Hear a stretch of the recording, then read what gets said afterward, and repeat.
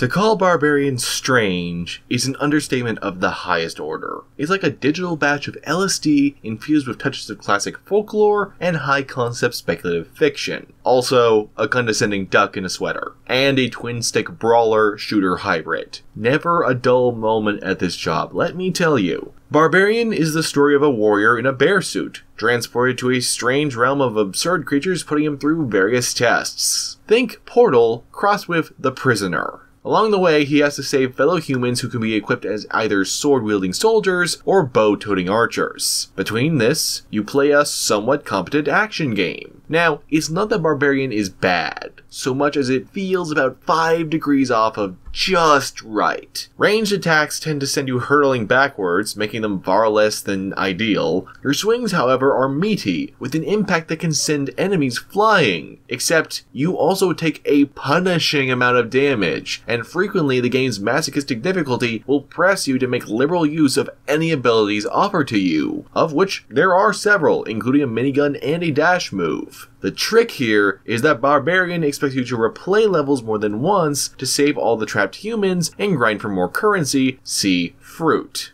There's multiple handcrafted levels presented from an isometric perspective that can sometimes deceptively hide useful assets behind other objects, like healing wells and the aforementioned human test subjects. Respawns only cost you a percentage of your currency, but there are times when it feels like death or failure could come a bit slower. You've got mortar turrets, minion spawners, heavy captains, and more, with the added knife twist that as soon as you eliminate these priority targets, the game forces you along regardless of if you grabbed everything not nailed down. Despite initially feeling like a casual brawler, Barbearian demands a fair bit of you. This isn't a bad thing, but the delicate balance it relies upon can turn frustrating in your hands. Certain victory can be lost due to little more than dumb luck or bad timing. You might just accidentally charge near a human test subject while being mobbed, and the countdown to their doom starts before you have a chance to respond. Other times, you'll revisit the level and have a breeze, then immediately be met with failure all over again on one you handled fine the first time.